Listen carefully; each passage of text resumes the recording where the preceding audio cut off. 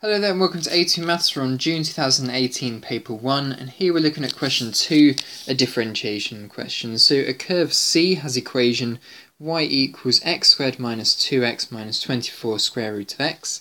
Find part 1 the first differential and part 2 the second differential, and we'll move on to the later stuff later on. So part A, we now need to differentiate this thing here. What I'll do first is I'll write out this function so that we can differentiate it, and the bit that I need to sort out is this square root of x. I need to turn that into 24x to the power of a half. So now I can differentiate it. So to differentiate, this is a nice easy thing to differentiate. I'll bring the power to the front and then reduce the power by 1. So 2x to the power of 1 minus 2, and then it's going to be minus 12x to the minus half. For part 2, I need to differentiate again, so let's go once more. It's d2y dx squared. That's going to be 2x differentiated gives me 2, 2 differentiated gives me nothing, and then for the last one it's going to be plus 12x to the minus 3 over 2. So there we are, that's the answer to part 2. Part B now, verify that C has a stationary point when x equals 4.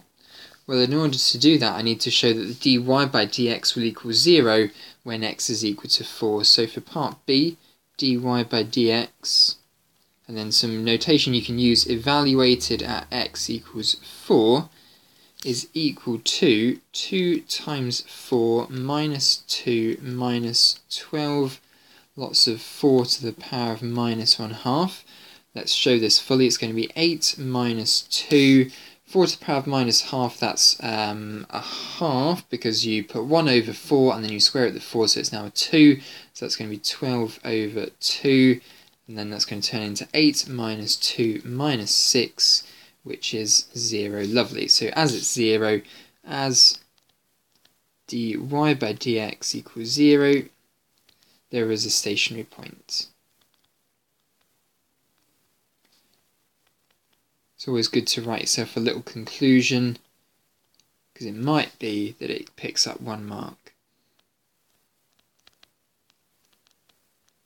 Okay, moving on to part C then. Determine the nature of this stationary point, giving a reason for your answer. Let's just squeeze it into this bottom left-hand part here.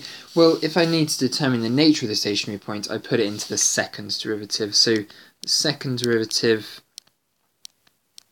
evaluated at x equals 4 is going to be, well, it's going to be positive, because it's going to be 2 plus 12 to the power of 4 to the minus 3 over 2. You don't need to work out what 4 to the minus 3 over 2 is. You know it's going to be positive, so it's going to be 2 plus 12 times something positive.